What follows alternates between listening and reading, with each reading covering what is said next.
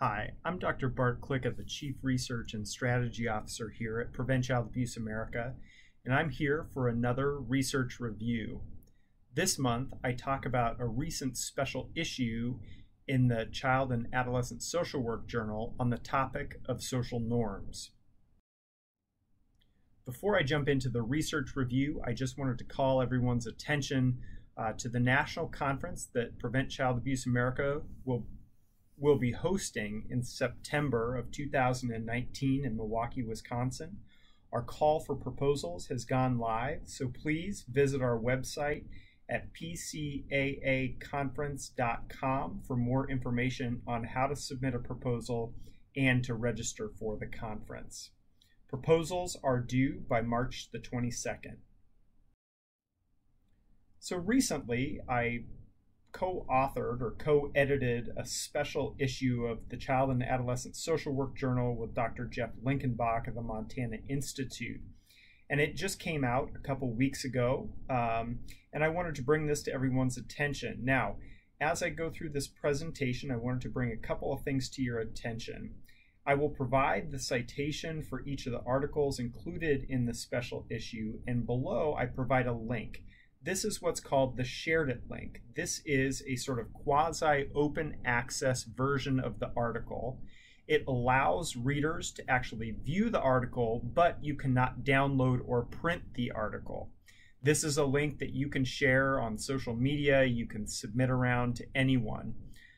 We also, however, just received word from Springer, the publisher of the journal, that they enjoyed the special issue so much that they are going to actually make the special issue open access for the month of March, whereby you can get on the journal's website and actually download PDF versions of all the articles if you're interested. I provided the link here on the screen.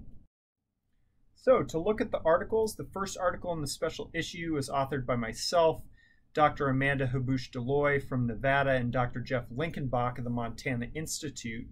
And we looked at sort of documenting the seriousness and preventability of child maltreatment using national data and data from the state of Nevada. Further, we looked at whether these norms differed across key demographic groups. Next is a commentary by Dr. Dick Krugman and Lori Poland from the newly formed National Foundation to End Child Abuse and Neglect, or NCAN. And in their commentary, they talk about the goals of their initiative of both shifting societal norms and financially supporting research, prevention, training, and advocacy.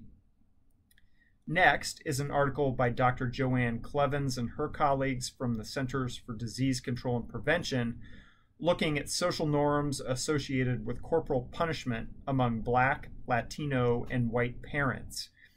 In this paper, they document the frequency of self-reported and perceived spanking, as well as normative differences among these racial and ethnic groups.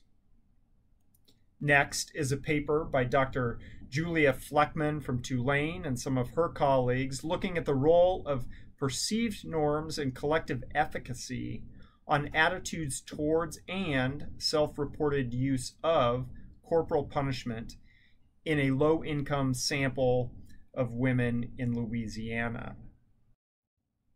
Next is a commentary by Dr. Viola von Eden and some of her colleagues looking at some of the historical landscape of initiatives to reduce and ban corporal punishment, including a current national movement to end the hitting of children. In their commentary, they discuss the practice and science behind what are called no-hit zones, an emerging approach in corporal punishment prevention.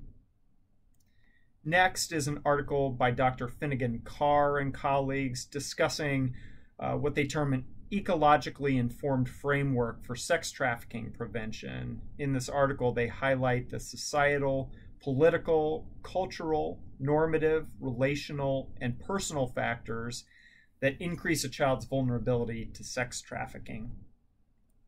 Next is a commentary by Rosie Gomez and Julia Fliss, talking about 3 federally funded initiatives, community-based projects working to shift societal norms. That includes the Yakima Valley Farm Workers Clinic, the Kentucky Cabinet for Health and Family Services, and the Massachusetts Children's Trust Fund. Forthcoming in this issue is an article by Dr. Jeff Linkenbach and his colleagues evaluating the impact of the positive community norms approach in correcting high school student perceptions of alcohol use norms and further decreasing alcohol use in high school students across the state of Minnesota. In conclusion, this special issue provides a good mix of both research, theory, and commentary on social norms and violence against children. If folks are interested, I encourage you to download and read these articles for further detail. And if you have thoughts about a future research review, please contact me at bklika@preventchildabuse.org. Thanks for listening.